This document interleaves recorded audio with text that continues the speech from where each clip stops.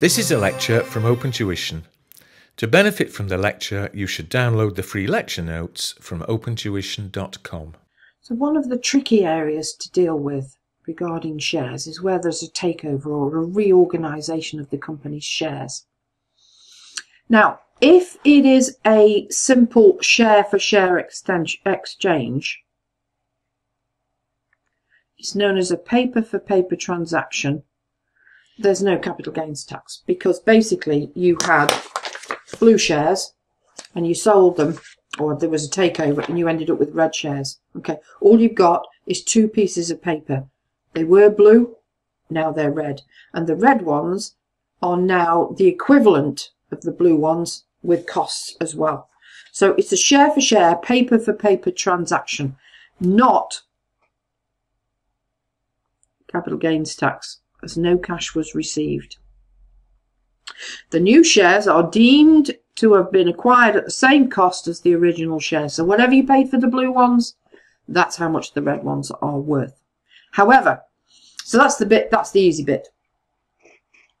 However, what happens if it's mixed consideration? In other words, you had ordinary shares and now you've got ordinary and preference shares. You need to be able to put the cost of your original shares. So you had blue shares, they cost you £5,000. Now you've got red and green shares. Now these red and green shares are worth £5,000. That's what you paid for the blue ones. But these red and green shares, you need to split that 5,000 between them. So how do we do that? That's one of the things that we need to do. Now, fairly straightforward in some aspects. It says there, if you acquired 300,000 ordinary shares and 100,000 ordinary preference shares in the takeover, normally 3/4, 1/4.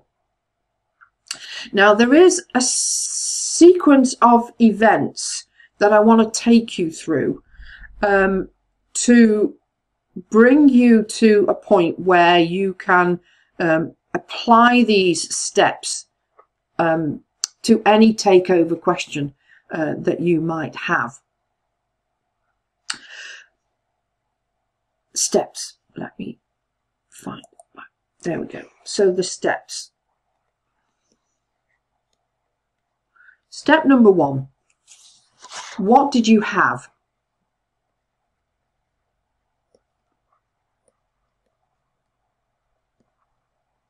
Okay. So say for example I had 4,000 blue shares and they cost me £12,000. Step 2. And these are the questions you need to ask yourself. What did I get in the takeover? So maybe you got 2 ordinary shares and 1 preference share for each ordinary share. The question will tell you quite clearly what you've got. So this cost now needs to be allocated between these various shares according to the instructions that we have. So we're going to have a look at this example and put these steps into place. So Mark in 2016 bought 4,000 shares in silver for £12,000. In June 2020, so that's the original shares, and that is your cost. In June 2020, silver was overtaken by gold, and Mark received 2 ordinary shares and 1 preference share in gold for each ordinary share held. This is really important that you read the question carefully and then you obviously follow through with those steps. So that's what he had. That's step 1. And this is step 2. What did he get? Now, this is how we value that. Immediately after the takeover, the gold shares were valued at £5 each for the ordinary ones and £2 each for the preference shares. Okay, so that's the next step, is to allocate the cost.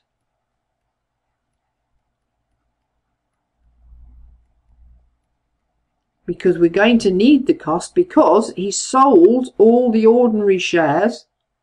So that's our proceeds in our computation. We've got to work out the capital gain on the sale of those shares. So let's go back to where we were before. Okay, so we know what we had. Okay, we had 4,000 silver shares, which cost us that, and we've had 2 ordinary and 1 preference shares. So what did he receive? Okay, if he got 4,000 the ordinary shares,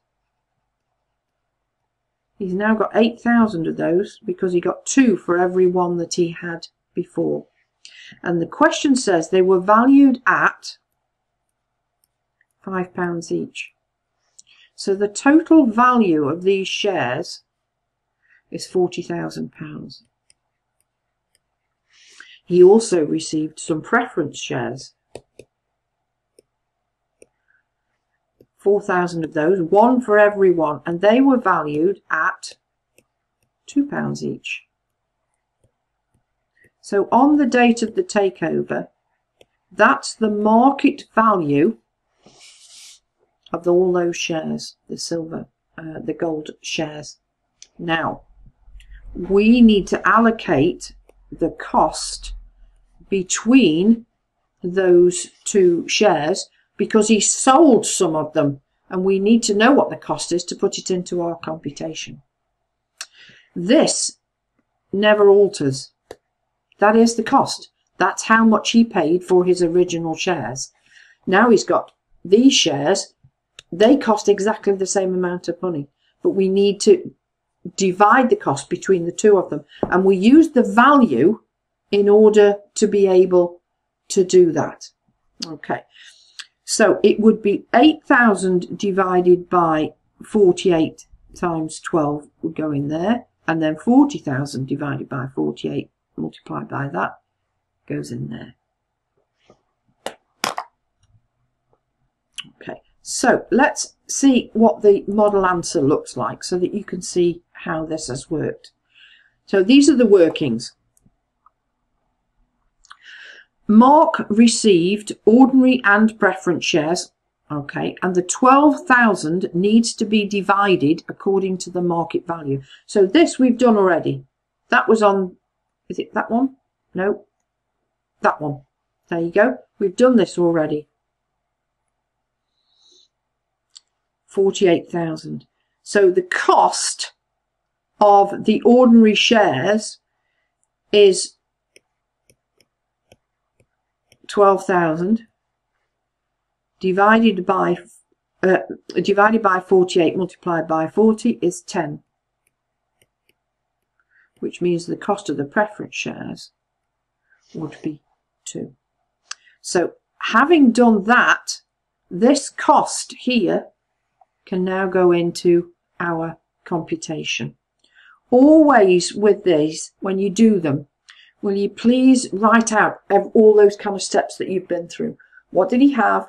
What did he get? And then work out the market value, and then allocate the cost accordingly. So that's the kind of thing that we need to be showing to the examiner exactly what's going on. Okay, so now we've learned a set of rules. Okay, you've learned those rules, you know the steps. I'm now going to throw a spanner in the works, because sometimes if cash is received, then a gain arises. All of these that we've looked at so far have been paper for paper. We had paper, silver, now ordinary shares. Now we've got gold, ordinary and preferred, but we've only had paper for paper, no capital gains. All we've done is allocate the cost for future capital gains.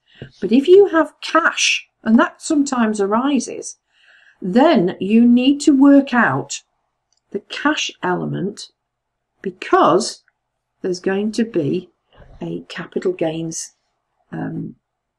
computation that needs to be dealt with. So using example number 4, what difference would it make if Mark received 2 ordinary valued at £5 and instead of having preference he had £2 in cash for every share that he owned?